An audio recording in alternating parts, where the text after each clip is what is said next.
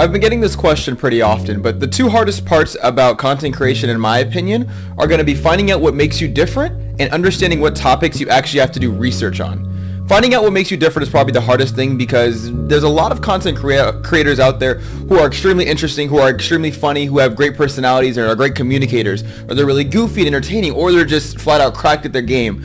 But there's not a lot of content creators who can mesh all those things together and find out what their niche is and then build a community around that. So I would say it's probably the first and probably the hardest thing about content creation.